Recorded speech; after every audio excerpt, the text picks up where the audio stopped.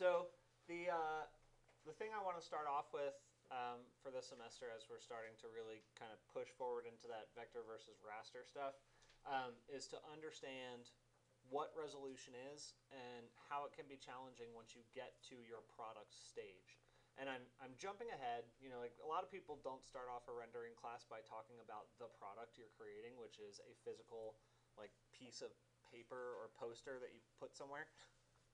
um, but I think it's important to really understand that when we start looking at the resolution of the images that we're setting up, because it's a critical component. It's like the basis upon which we make all of our decisions, and we have to create all of our details.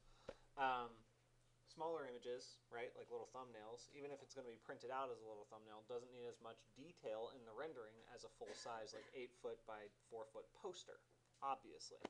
So anyway, let's get into Photoshop and let's start looking at that effect.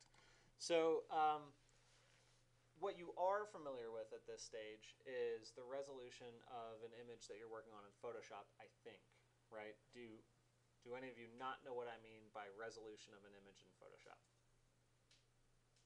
Okay, so let's open up a new file.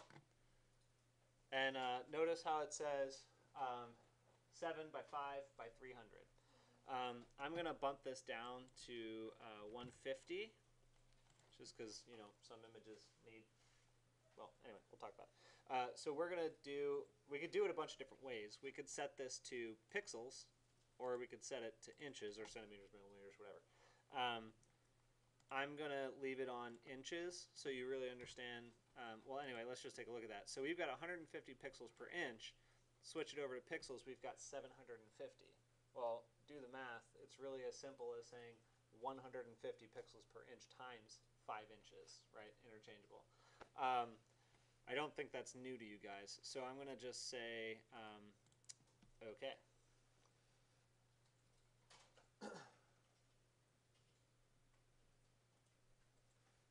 Now, what it creates is a canvas for me. And if you go to View and you go to Rulers, it's going to show you 5 inches at the top and the sides. That's here, right? 0 to 5. I can actually right-click that and switch it to pixels, and you'll see that it's going from 0 to 750. Okay. Hopefully that's not new to you either, but it's okay if it is.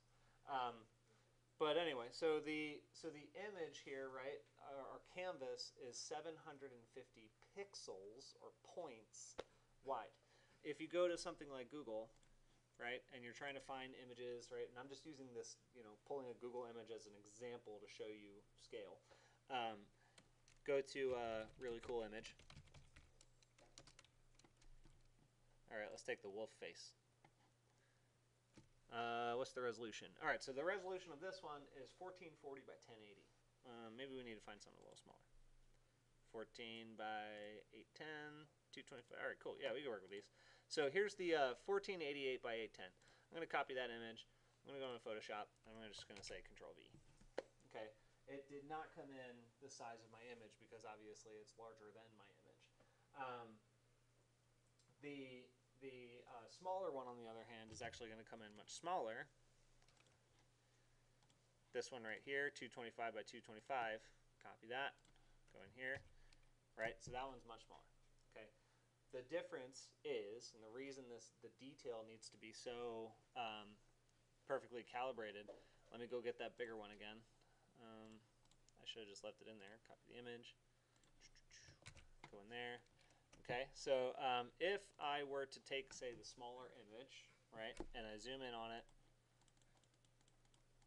you guys are familiar with that, right? The fact that, you know, if you stretch it or, you know, zoom in on it, it's going to look like it's pixelated, right? Like none of those, you know, wisps of air look like a line anymore.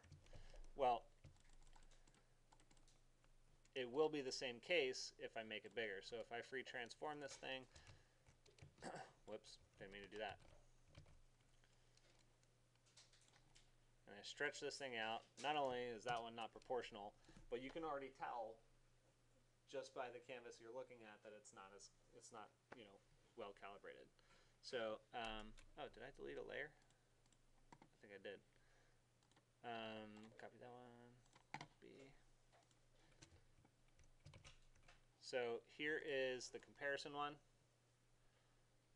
It's not exactly the same scale, but you can tell that the difference between that one and this one is far sharper. Okay, so the point I'm trying to make is that the higher resolution you render it at, the better product you're going to get, right, in terms of like size and quality. Now, why is this important? Well, rendering takes a long time, especially with Maxwell, and especially on these computers. You guys are going to be rendering these things for hours. Okay, you might not really care that much about it right now, but you will care about it when you're trying to do your other work and stuff too. So as we progress into learning about this stuff, you must focus on the resolution of your image. Okay, you want to know ahead of time how big you're rendering every single image, and you want to set up Maxwell to produce exactly that size image, no more. Okay, so a general rule of thumb is that you have some leeway to kind of like scale things, but you don't want to scale any more than 10% of the original image size. No more than 10% smaller, no more than 10% larger. Okay? Questions? No questions whatsoever. All right, cool. So there's your little intro on that one.